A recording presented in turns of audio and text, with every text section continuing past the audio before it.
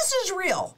I hold it, I own it outright, and it runs no counterparty risk. In fact, it is the only financial asset, not according to me, but according to but primarily according to the Bank for International Settlements, the only financial asset that runs no counterparty risk. The only one, period. The only one. Everything else is all counterparty risk, and they're getting nervous about that risk. Not just at Evergrande, but all of the other big developers in China. CAISA misses wealth product payout on unprecedented stress. In fact, they say that their investment product is guaranteed and it's overdue. How many times have I heard, but it's guaranteed? More than I care to hear about. Because again, any guarantee is only based on the claims paying ability of the entity that gives you that guarantee. That's not a very good guarantee, to tell you the truth.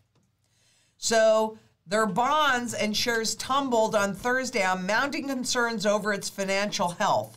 The company joins troubled industry giant Evergrande in seeing its cash crunch reach the point where it hurt investors in high-yielding wealth products. Well, what that wealth is, it goes to CAISA and Evergrande and any of the companies. And there's a point that I want to make here too, because I know that there are people out there that think that debt is a good thing and leverage and all of that and this environment because it's debt-based and it's so critical, blah, blah, blah. But as I have said before, I will say it again, and I'll probably say it again in the future too. I'm good with debt as long as it's fixed rate debt and you have the ability to, boom, pay it off in a moment's notice. Because if you can't, then whatever asset you bought with that debt, like a mortgage, goes away. This is scary. I understand that. Chinese developer controlled by the government is latest to plunge. So the finance ministry controls just under 30% of Sino-Ocean's shares, and they're plunging too. So could that indicate that the population, that the public is losing confidence in the government? Because it certainly could. It's not just the real estate, and real estate is a big issue in China since that's where so much of Chinese wealth is held. But food inflation, prices in China climbed every single week of October. And then what they did, what's the solution? Delete the data. It's just like the solution is always change the formula, not the behavior, not what's happening. Let's just hide what's really happening as best we can. Because what are they going to do? The latest weekly report from China's Commerce Ministry confirmed a trend of rising food prices.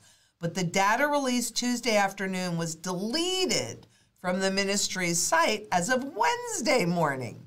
It had shown that the week ended October 31st saw a food price increase of 3.7% from the prior week, with pork prices rising by 10.6% and that of chicken eggs up by 4.4%. Now look, the overall food price gains followed a 4.3% increase the prior week. Now, here's the thing. During a hyperinflationary event, food becomes your biggest issue, your biggest one. So, what have I done? I have turned my property into an urban farm. I have made sure that no matter what happens, my family and I and neighbors and friends and people I don't know can still eat. I wish I could feed the world, that's the truth, but I can't do that. But I am certainly doing my best to feed as many people as possible. Do not wait. Maybe you can't convert or don't want to convert your entire property into food production, but you really need to make sure that your food security is in place. That's critical, and there are lots of different ways to do it. We'll talk about that more in the future. I have some things coming up. But we are seeing the food inflation in China, where what makes people feel wealthy in China? It's the real estate, which has now been plateauing. You know, taking on debt to create wealth creates the appearance of wealth, but not real wealth, because it can go away even faster than you accumulated it. This is where you go for safety. Primarily this, secondarily that.